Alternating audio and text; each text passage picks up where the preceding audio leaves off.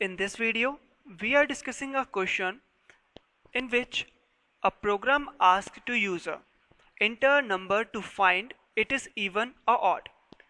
Means हमें एक number input करना होगा कोई सा भी, और हमारा प्रोग्राम हमें आउटपुट देगा कि वो नंबर इवन है या odd.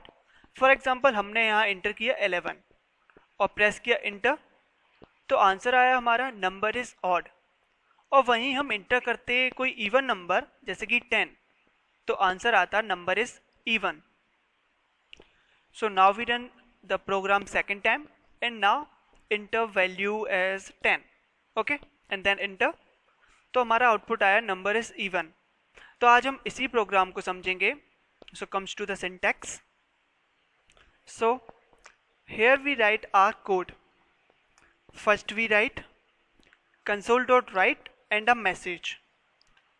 Enter a number to find it is even or odd, and then declare a variable num as integer type and write int.parse console.readline. इसकी हेल्प से क्या होगा, हम यूजर से num की वैल्यू लेंगे. अब आते हैं कॉन्सेप्ट पे कि हम कैसे पता लगाएं कि हमारा नंबर इवन है या ऑड. आप जानते होंगे इवन नंबर 2 से डिविजिबल होते हैं, मींस उसका रिमाइंडर 0 आता है. तो हम यहाँ लिखेंगे if num and then use modulus operator equals to 0. इसका मतलब क्या है, जब नंबर की वैल्यू 2 से डिवाइड होगी और रिमाइंडर उसका 0 आता है, तो हम लिखेंगे console.write and then a message number is even,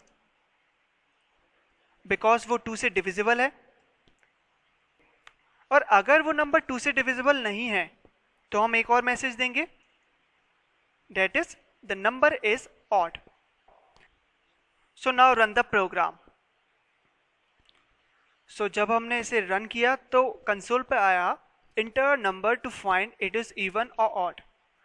तो हमने यहाँ इंटर किया 100 एंड देन प्रेस इंटर, तो आंसर आया number is even. I think आपको ये कॉन्सेप्ट समझ आया हो. Thanks for watching guys.